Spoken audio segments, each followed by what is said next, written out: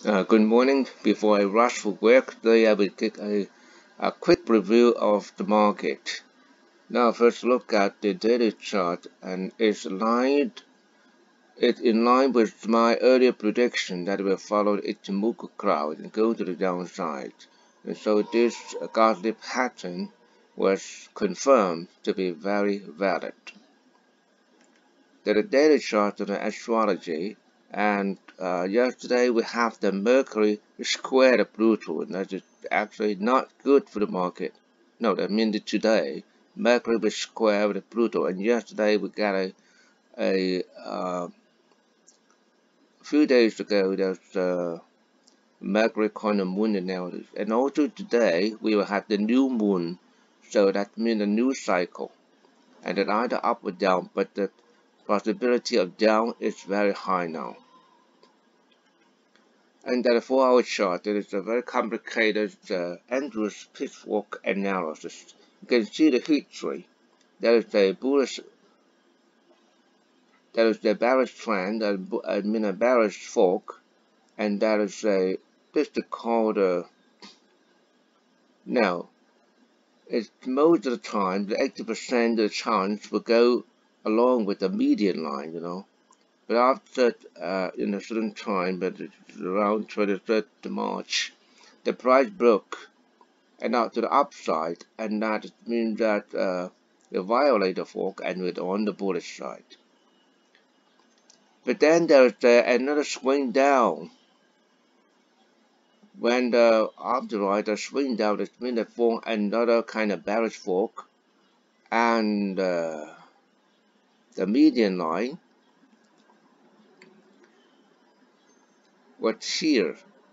Will it follow? This means that according to Andrews, 80% of the chance that the price will go back to the median line. And now we can see the short-term fork here, and two lines overlap. The median line and the upper line of this fork both coincide together, so it's very, very likely that the price will follow this line. And this is the signal line here, a trigger line, but I mean if the price broke above this trigger line, then it could be going to the upside, but the chance is not high now. And where is the target for my bearish position? Yesterday I made a very risky decision that I canceled my stop loss here, otherwise I would have stopped out here and I got nothing for my investment for this time.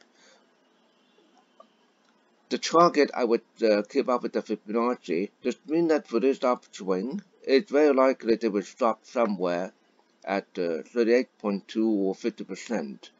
And according to the time Fibonacci, it's somewhere here. Okay, so the profit target could be either here or here somewhere. Okay, that depends. So I made a sold here. It's what I started with my bearish position, and yesterday I add one more unit to it. So if I really stopped here, then I could have quite a splendid profit. And now we see another analysis on the bullish fork, and that is the signal line, a trigger line. And now we can clearly say that if it will continue to be on the bullish side by that time on the March 24th, then it will most likely that will follow this trend. I mean, there's the median line, but unfortunately it didn't, and so now it broke over the trigger line, so the chance of continue to be on the downside much higher than going to the upside. Okay, I made the final area count.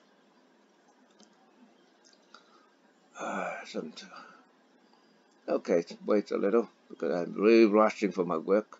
Not a motive. 1, 2, 3, 4, 5.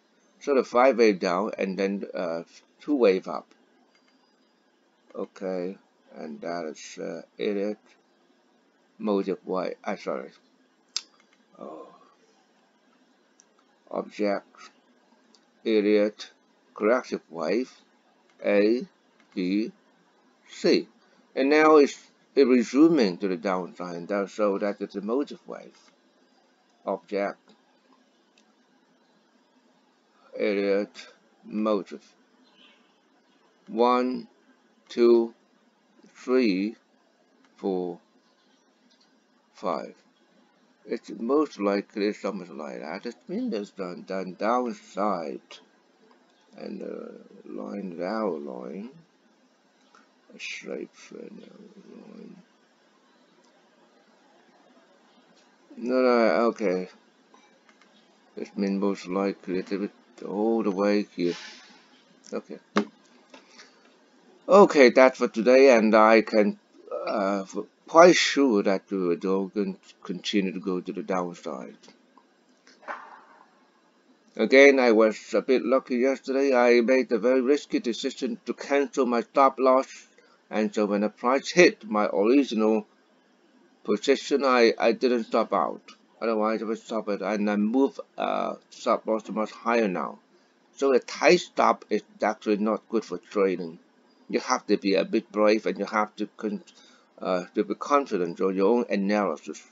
Okay, although price, many people say that random, but that is kind of random walk theory, and I don't know, but I do believe in the force of the nature.